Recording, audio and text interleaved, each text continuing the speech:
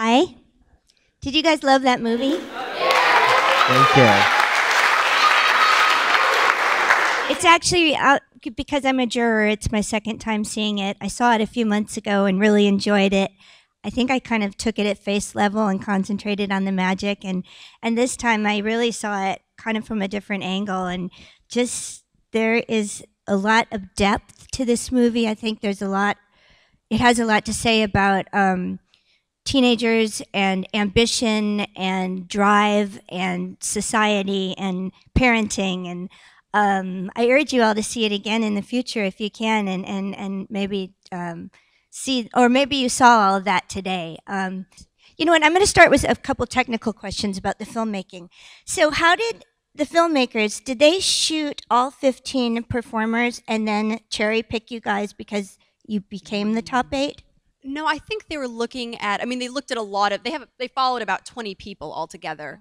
But I think we were the ones who really stood out just in terms of really having such a strong passion and ambition and told the story on screen really well. Just kind of, as Stephen Klein, the producer, says, that we just sort of jumped off the screen. I think they, as Stephen Klein would say, and the filmmakers Clay Tweel and Stephen Klein regret not being here, but he got married last night. Oh. The So director, Clay did. He gets a free pass. But the way they said is they wanted to do a documentary in the realm of magic, but they weren't sure what it is. So they went to Tandon's Magic Store in New York, which is this huge, big deal, and it's like the Walmart of magic. And they saw these kids, adolescents, who were just like, hi, I'm Derek, and I would like to, and then they go backstage, or they go back behind the counters, and they start turning into this wonderful performers. So they saw that they had something there, and so they started following Kristen in the junior program at the Magic Castle first. And then when I came to Las Vegas for the competition, they came with me. They have about 6 hours of me rambling while in the car.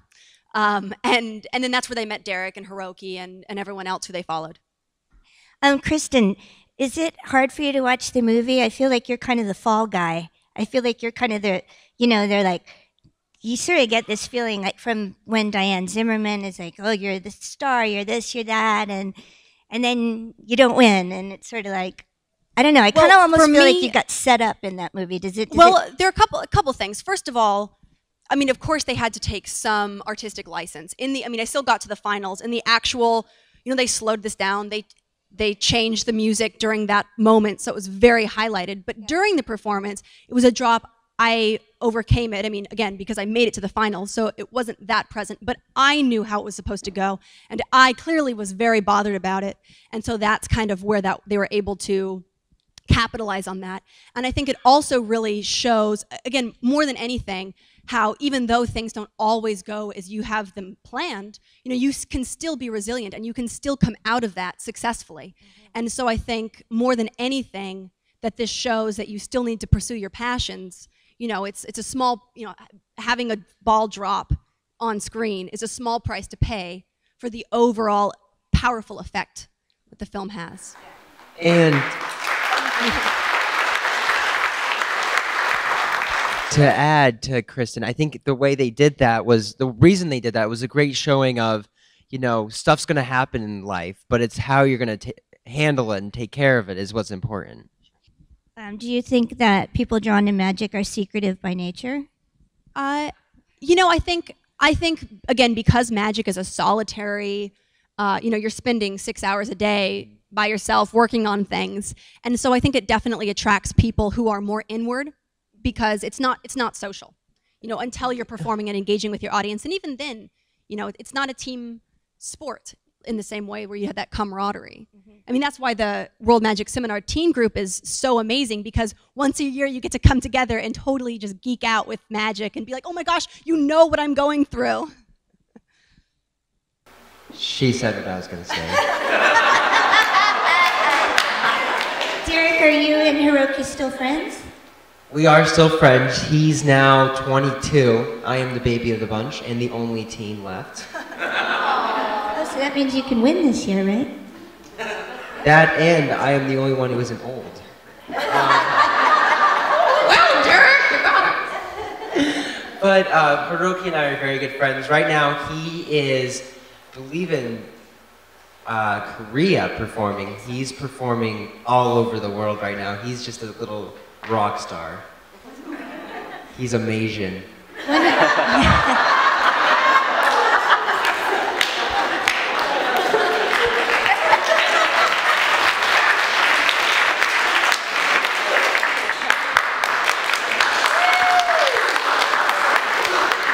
Hello, everybody. I am Derek. I got a haircut since the last time you saw me. And I need everybody to pull out a cell phone. Does anybody have a cell phone on them? Yes. Perfect. What's your name? I'm Carrie. Carrie, will you please come up here with me? No. Yeah. You know you want it. Everybody, round of applause for Carrie. All right, and we got the camera following me. All right, now, Carrie, you have a phone. I have a phone. Okay, and I have a phone. It is the 21st century. We're gonna call. I have a friend in LA who's a psychic. Okay. Okay. So her name's Kristen, right here. Okay. And we're gonna pick something. Okay, to try to trick Kristen. Okay. Not that Kristen. It's another Kristen. Don't worry. What's your name? Yeah. Tammy, will you please just name a card? To everybody. Everybody. The ace of what? Hearts? Okay, now pull out your phone. We're gonna call this number on your phone. Okay. I don't know how to use a phone anymore. Okay. 1-818-850-1452, and call it and put it on the speakerphone. So I don't know how to use. Here, press call. We'll find it. Don't worry. That one. There you go. Where's the speaker on this thing? Maybe you have to turn up the volume there. Ah! I've been waiting for your call.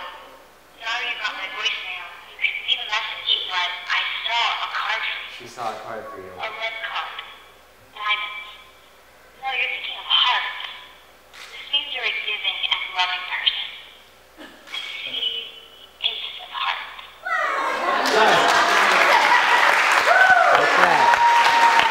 Everybody, please give a round of applause. I'm Derek McKee. Thank you.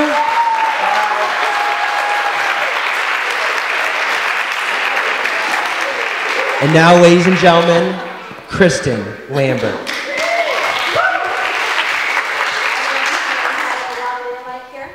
We're on? Okay, thank you. So like I said, I'm doing this TED Talk next week. And one of the things that I think is really interesting is that in addition to being so surprising and awesome, magic also serves as an incredibly powerful reality check. Because there are so many things that happen that are arbitrary or illogical or that we can't predict or control. And as you saw from the documentary, I am very much into precision. Precision, which is to be precise. Precise, which is to be definite, highly accurate. And so I think it can be really frustrating when we're confronted with these things that we can't explain or that seem so random. Random, which is lacking definite method. Definite is the definition of precise. So you see this tension here. And even if you're not as intense, we can just say, as I am, you feel this sort of uneasiness. And so I'd like to present a challenge to myself and also to what can be seen as cosmic randomness. Okay? Now we've never met before, have we? Yeah, what's your name? Mark. Mark, I'm going to hand you this dictionary, okay? You can stay right where you are. And just so we have a placement, so we know that I'm talking to you. You don't have to look at the dictionary, because I've got a postcard here of Los Angeles. This is where I'm from. And I'd like you just to picture any city. Let's see if I can't get it back here. I'd like you to picture any city, okay? Just like in a little postcard type space right here. Okay, just picture that. Any city, don't tell me what it is, but just picture it. You got it? Oh, yeah, you do. Yeah. Okay, I'm ready. Oh. Yeah, oh, no. Okay, I'm actually on track. Okay. So, please Derek, would you kind of hold? My lovely assistant, Derek, ladies and gentlemen. All right, so please, so you've been thinking of that city. I got a definite impression. You were thinking of, the city you were thinking of was? Boston. Okay, pass the dictionary to someone else. All right, pass the dictionary to someone who you don't know. Okay?